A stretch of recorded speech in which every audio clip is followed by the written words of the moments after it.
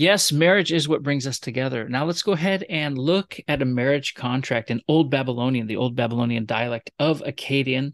This marriage contract is 4,000 years old. It's a fun piece to get us started in this type of literature, this genre of call it contract literature, smaller piece deals, things that'll get us into receipts and whatnot. So this marriage contract, if you're following along in Hundergaard's grammar, is in an abbreviated form on page 166. It's exercise 17G. If not, here is the longer version. And we're going to go ahead by looking at the cuneiform itself to get started. If you look on the left, this is the Old Babylonian cursive style. It's a little different than the lapidary inscriptional style that you're going to see.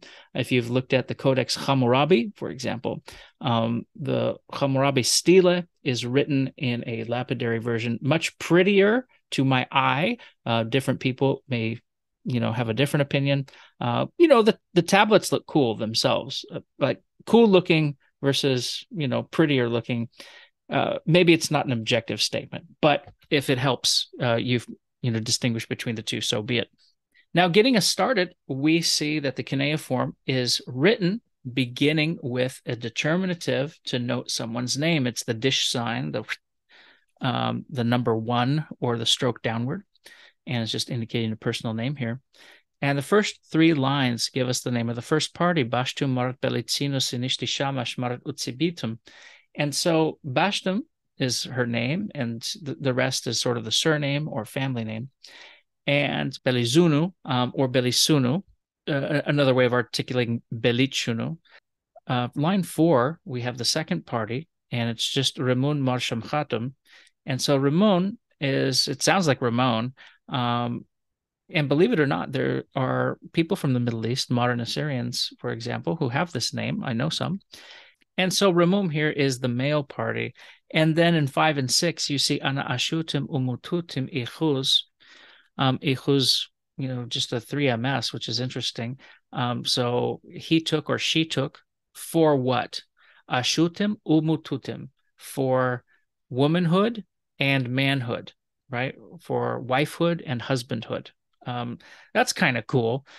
It's an interesting way to articulate a marriage. Now, in line 7, what she got for this marriage is not quite clear. 7 and 8 give us blank. There's a broken piece, and then sort of the end of where we would see the Gintu mark, shekels. So shekel kaspi, terchatsha terhasa, right? So her dowry or bride price, something like that.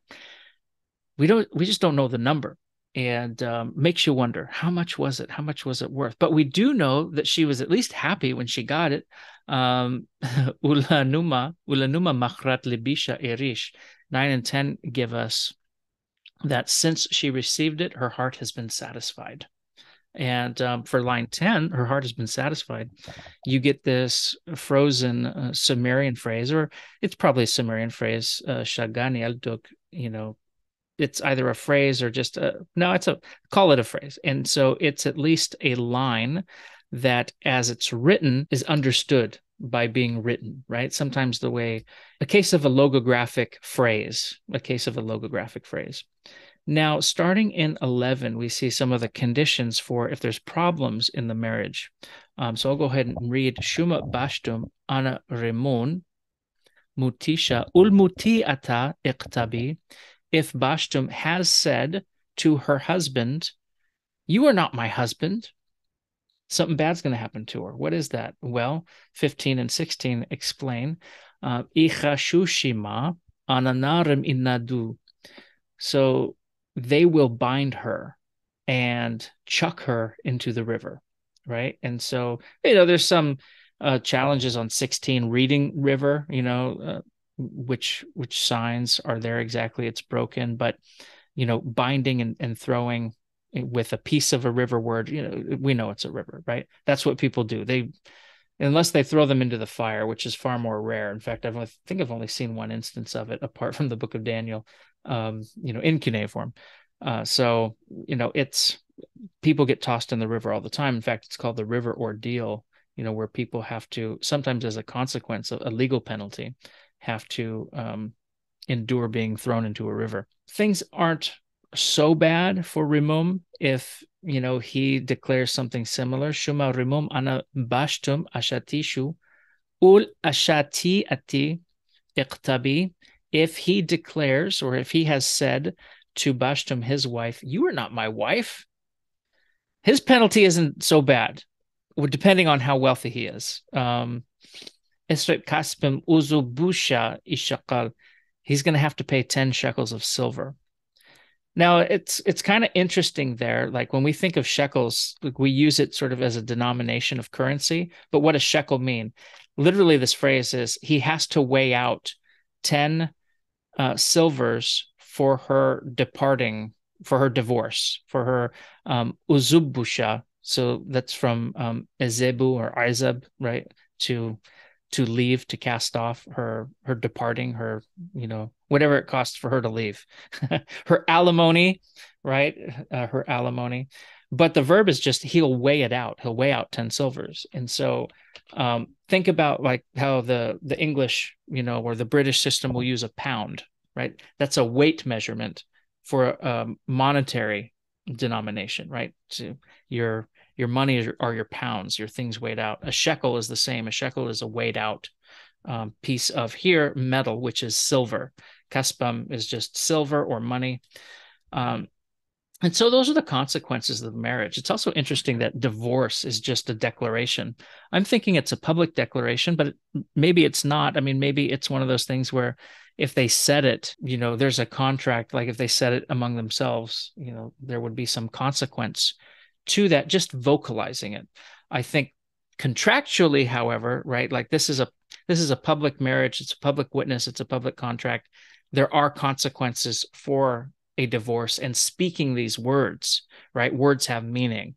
And this is where it gets, I would call it important or interesting, is in lines 22 and 23, you see the oath formula, Nish Shamash Marduk, Samsu-iluna Sharim, U Sipar Itmu. They swore by the life of the god Shamash, the sun god, Marduk, the god of Babylon, Samsu-iluna, who is the king, right? And the city of Sipar. So they're swearing by all these things. Sipar, of course, is about it's less than an hour drive south of Baghdad. So they're right there in the middle of it. Marduk is the god of the area, the god of Babylon.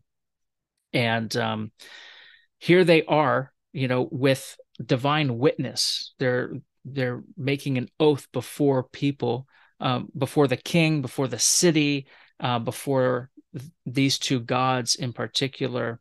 And of course, they have a number of other eyeball witnesses who, round out the end of the tablet. And so I think it's pretty fascinating that, you see this ancient marriage contract, and then you see other things like, in Genesis or Malachi, right, where you have this oath swearing. So it's reminiscent of this covenantal marriage, where marriage is, I know it's popular in preaching circles to say it's a covenant, not a contract. But, you define the difference. I mean, maybe in a modern sense, but even in the past where there is a written contract, right? And this differs, of course, from the ketuvah and later Judaism, that is, the long sort of formal marriage or matrimonial contract. This is sort of a basic one about bringing people together and enduring certain consequences if they should separate, let death do us part in a way, right? Like, so all of this is there, and it is covenantal. Like there is the testimony before the deities, before the gods, at least of Shamash and Marduk, along with them, the king and the city, right? So that is something you see in scripture. That's something you see in that provides some insight in how marriage is a recurring motif in scripture, right? And so you'll see that between the community of Israel and Adonai, or Yahweh, the deity, and as well as the church and Christ, the bride and the bridegroom, that there's a divine component to the idea of marriage. It's not merely a contract. There's a human contractual element, but it's done before and in the presence of. It's sealed, you could say, before, the divine elements in the region. So I thought this was a lot of fun for a short little exercise, and take some time to try reading through it as best you can. Paying attention to the Sumerian logograms where you can, and sort of what the forms would be. It's mostly G verbs, here we see in the text. And maybe as you think about, the last piece of it, it's easy to toss off the list of the witness names, but, assuming this is a true document, these were real people.